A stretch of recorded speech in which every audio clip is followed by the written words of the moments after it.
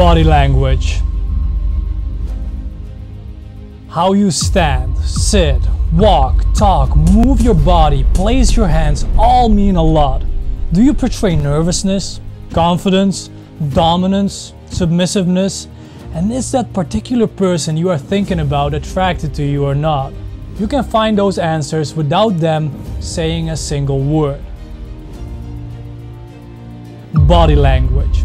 Your body language leaks out your true feelings, intent and emotion. Even if you don't want to reveal those things, you will reveal them to the keen observer of human nature. It is a valuable skill to possess and master in your life. Here's a video of someone being asked, "Are you lying to me?" Take a look. You're not lying to me. No. Okay, oh, see, okay. Did you catch that? Watch his head movement. Let's play it again. You're not lying to me. No. Okay, oh, see, okay. And now, without sound, his words say no, but his body says yes. Is this weird? Not really. Contradicting? Definitely. Without sound, you would swear he transmits yes. With sound, you hear no. Now, which one is the truth? Let's see what the lie detector test results say. And what did you answer? No. And the result for that question is he's not telling the truth. I'm not? How? Friends, this mismatch between his words and action is what we call incongruency. The same happened with Bill Clinton when he talked about an alleged affair with his secretary Monica Lewinsky. Take a look. I did not have sexual relations with that woman. Saying "I did not," looking away in another direction and nodding in another. I did not have sexual relations with that woman. All forms of incongruency. Besides that, you can notice the distancing language. That woman. It is your secretary. Why wouldn't you call her by name? Weird, or isn't it? Later in his life, he admitted and opened up about the affair with her. Let's see, how can I think about the most stupid thing I could possibly do and do it? But the body language told us way earlier. Body language tells the truth, even from the grave. But why does body language tell the truth and words don't? The answer lies in your beautiful brain and can be summed up in one word. Ready? Evolution. In 1952, a scientist called Paul MacLean began to speak of a triune brain, meaning the brain consisting of three parts. Without going into the extremely fascinating theories about what we do and don't know about the brains, what you need to know now is the following. By the way, I am oversimplifying this a lot to keep the video as condensed as possible. The deepest layer of our brain that was first developed in our evolution is what Paul MacLean called the reptilian brain. The reptilian brain controls the body's vital functions, such as heart rate, breathing, body temperature, and balance. And later in our species evolution, we developed the limbic brain. The limbic brain deals with emotion and memory, very important for our body language purposes. And the last of the three to develop is the human brain, also known as the neocortex. The neocortex controls, among many other things, language and consciousness. We can't, at least fully, control our limbic brain consciously, but we do control our words most of the time. And that is why your body language is a more reliable reflection of someone's internal state than mere words.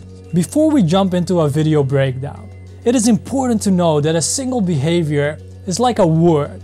Take the word drop for example. You can drop a book, or a single drop of coffee that spills on your clothes. Same word, completely different meaning. The same is true with body language behavior. When you combine many words together, you string a coherent sentence, a coherent meaning. So very important, body language has to be observed in clusters. The same body language can have multiple meanings across multiple contexts. The first scene we'll explore is the one shown in my 48 Laws of Power video, Law 3. The scene is from Suits. Many of you asked me to break this scene down, so let's get to it. Here's a little context. Harvey and Mike tried to keep one of their clients from going bankrupt. They go to the bank to restructure the loan. However, The bank doesn't want that and hide behind a smokescreen because they have another agenda.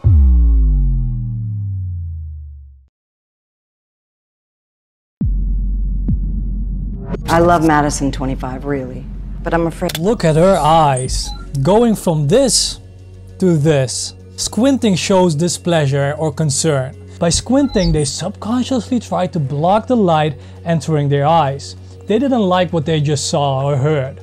Again, this is very situational because we also squint when we're focusing on something or trying to make sense of something we just heard. But at the same time, she does something else that reveals a lot about her state of mind. And this is a game changer for you. Try to spot it. But I'm afraid if you look at the fine print. Yes, the partial shrugs. This reveals insecurity or doubt in what a person is saying. A very good indicator that she lacks confidence in what she just said. 25, really. But I'm afraid if you look at the fine print, the terms of the loan are what they are, and what they aren't is subject to renegotiation. Are you kidding me? And look at that smirk on her face. This is one of the 7 universal facial expressions called contempt. She really feels that Harvey and Mike are beneath her consideration. You see this when people feel superiority over you or think your idea or you are worthless and deserving scorn. Are you kidding me? The terms of loans are adjusted all the time. And you can see he has the assets. What I see Smirking again. is that I'm going to have to give you a 50% haircut on that. That is not liquid. You're never going to be able to sell. Let's pause it here. Mike compresses his lips together. This is an interesting one. A lip compression is much like covering our eyes with our hands to block out something negative. Combine this with him moving his eyes away and you get annoyance. The eyes are a tricky one to reach, which we'll cover in depth in other instances, but here you see him looking away submissively and annoyed. He looks down. Compare this to how Harvey looks sideways. Now, I'm not saying that when you look down it's always submissive. Like I said, we'll get to that later. A minority partnership interest, and that. Now, did you catch that? Here, I'll play it again. His lip compression is far tenser than Mike's, indicating a much higher emotional response. What is the emotional response though? The answer lies in his jaw muscles. Take a look again. Yes, observe how he clenches his jaw. You will spot this behavior a lot. People tend to clench their jaw muscles when they are upset, angry or fearful. In this case, it's indicative of suppressed anger. Interest, and that a monkey could tell you. That's another very obvious universal micro-expression. Disgust. You can see the nose wrinkling here and the upper lip getting raised. Never monetize that. And you know what else a monkey could tell you? You're about to ruin a property that will make you millions. Her eyes are squinted again. I'm so sorry, gentlemen. Pushing her chin up while saying sorry. This cluster of her moving her chin up in combination with the lowered eyelids and the smile indicates contempt, disdain or distaste. It is a very aggressive and dominant move. She is clearly trying to hide her anger here. You're about to ruin a property that will make you millions. I'm so sorry, gentlemen, but this is not 2007. We don't play that game anymore. The days of you high-flying people claiming you're richer than God. Squinting again, and look what Mike does. She pierces through his soul and the heat is too much for him to take. Look sideways, which is a great way to diffuse tension, by the way. But there, then he goes, he looks down again. Very submissive. Today we're going to take a look up your skirt and see what you have. Laying the pen down, indicating this conversation is over. Today we're going to take a look up your skirt and see what you have. And I'm afraid you don't have much. Man, that is harsh. We are going to look up your skirt and I'm afraid you don't have much. She clearly is not going to move from her standpoint. And Mike looks for confirmation to Harvey, who doesn't give him his attention. You see this a lot when the submissive individual looks for the leader's next move or permission. Now, spotting these behaviors with a bit of training isn't hard. They will be naturally filtered to you, but the most important thing is, why are people displaying these behaviors? In this particular case, Mike finds out why she wasn't going to budge.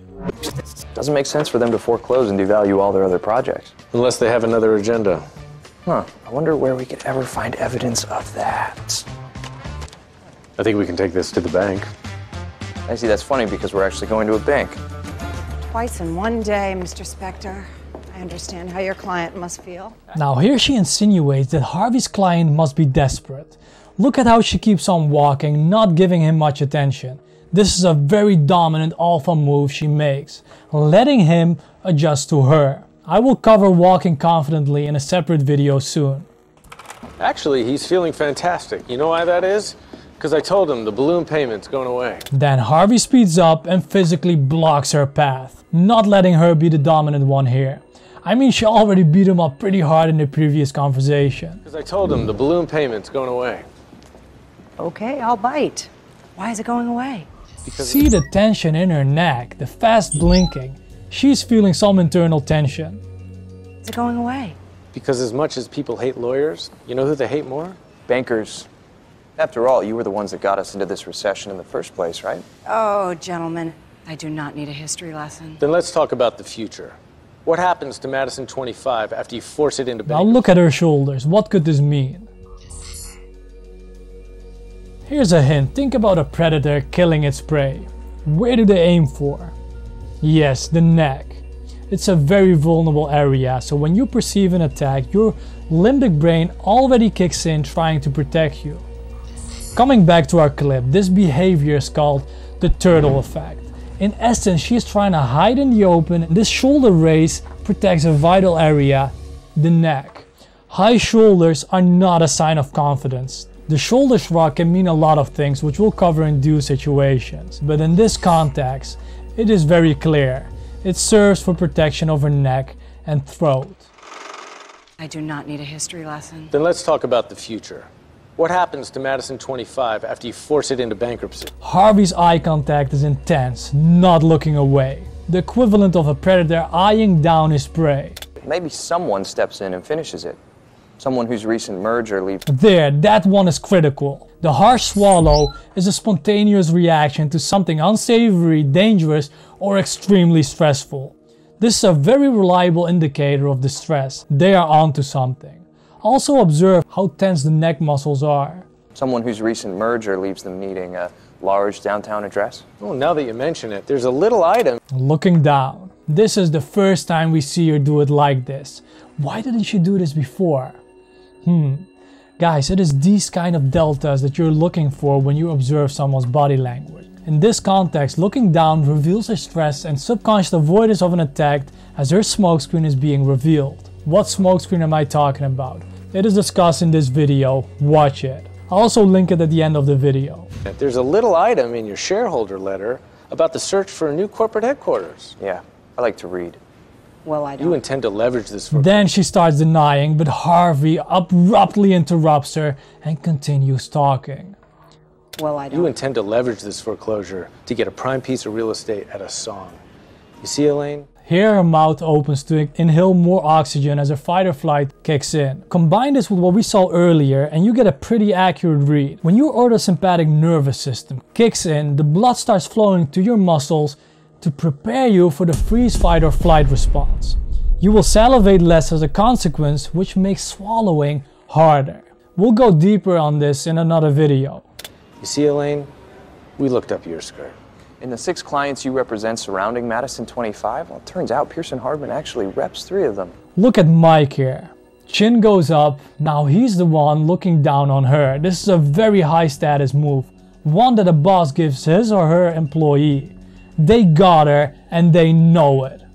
Also notice vocal tonality, way more assertive. And when the other 3 find out about what you've done, which will happen right after I leave here, Her eyes are squinted again. we'll rep all 6. And when we move their business elsewhere, they'll take roughly... A shitload of money out of your bank. shitload? We'll give or take. Friends, this was an introduction to what type of breakdown videos I will make. I let you decide which body language video breakdown you want to see first. I already got some of you suggesting a James Bond body language breakdown. Also from someone called Thomas Shelby from Peaky Blinders, which I haven't seen yet. So if you also have a particular scene or movie character you want me to break down, leave a comment down below. to fucking bed. No! And if you enjoyed this video, leave a like. It is totally free and you will help the channel grow a lot faster. Also, YouTube will recommend these videos more to you so you don't miss out. Until the next one.